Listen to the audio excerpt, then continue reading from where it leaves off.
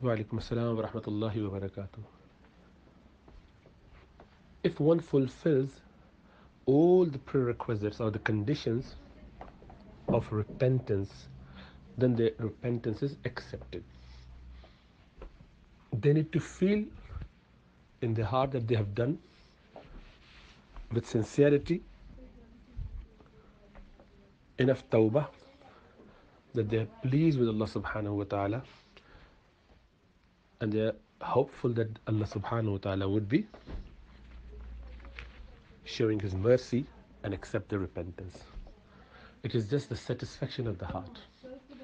But after fulfilling all the conditions, so there are four conditions, three for each one for a specific case with regards to huququl ibad. Huququllah and huququl ibad. Rights of Allah, rights of people. If one violates any of that, they had to make tawbah, repentance. That's the wrong action they've committed. They have to return back. Number one, they have to have a sense of remorse in their heart, regret about it. They must be feeling bad that they've done something wrong. And nadam, one has to have that feeling of regret in their heart. Second, they must stop that sin immediately. You can't be carrying on a sin and yet saying, Tawbah, Ya Allah, I want you to forgive me. There has to be that you stop that immediately. Third is that you have firm resolve to never do that sin again.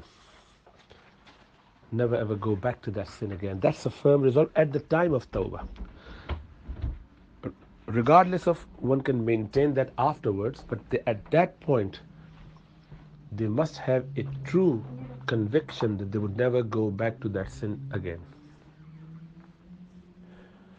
And with regards to the rights of people, there's one extra condition, these three plus this fourth one, which is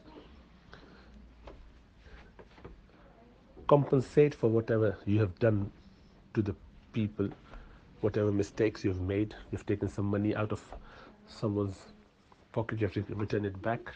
You've slandered, you have done something wrong to someone, go and seek their forgiveness. Once someone has done that with sincerity and they tried their best, they should feel happy that Allah subhanahu wa ta'ala, they should be contented that Allah subhanahu wa ta'ala would accept their tawbah. Now, once that's done, they should ignore that sin and forget about that. They try to ignore it, move on. But as and when in future they ever remember that sin, then they just make one extra tawbah and say, Allah, forgive me. I know I've done that wrong thing.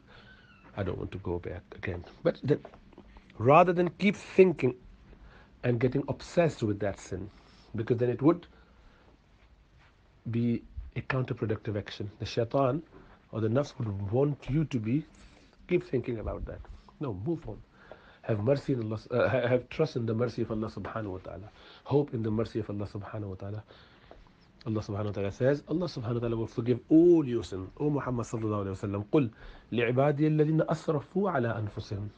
Tell my people, my servants, those who have wronged themselves, they have caused trouble to themselves by committing sin. لا تقنطوا من رحمة الله. Do not be despondent in the mercy of Allah subhanahu wa ta'ala. Do not be hopeless with the mercy of Allah subhanahu wa ta'ala. إن الله يغفر الذنوب جميعا. Indeed, Allah subhanahu wa ta'ala will forgive all the sins. إن الله غفور رحيم. إن الله كان غفور رحيما كما قال. I think one of those.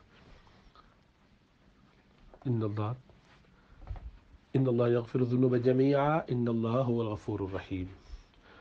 Indeed, Allah is most forgiving, oft forgiving, and most merciful. So have that hope. Once you've done that, then you'll be okay. Now, how do we know? There's another hint to that, that slowly and slowly you are doing better. You make a mistake, You slip again, you make tawbah. You never go back to that. But you still try your best. But every so often, you make a mistake. And if you tried your best, but every time you make a mistake, you feel even worse and make even more sincere tawbah. As long as you continue with this repeated cycle of tawbah and tawbah and tawbah, stay on the taqwa path, making a mistake, tawbah.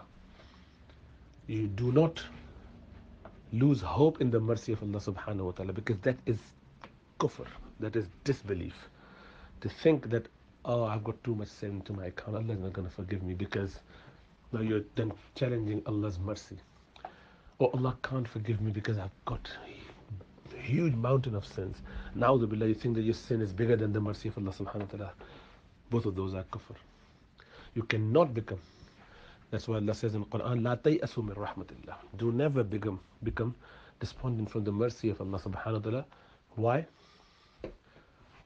The despondence is only for the disbelievers. Those who do not believe in Allah, obviously they're not going to get anything back from Allah subhanahu wa ta'ala on the day of judgment, because you never believed that in the first place.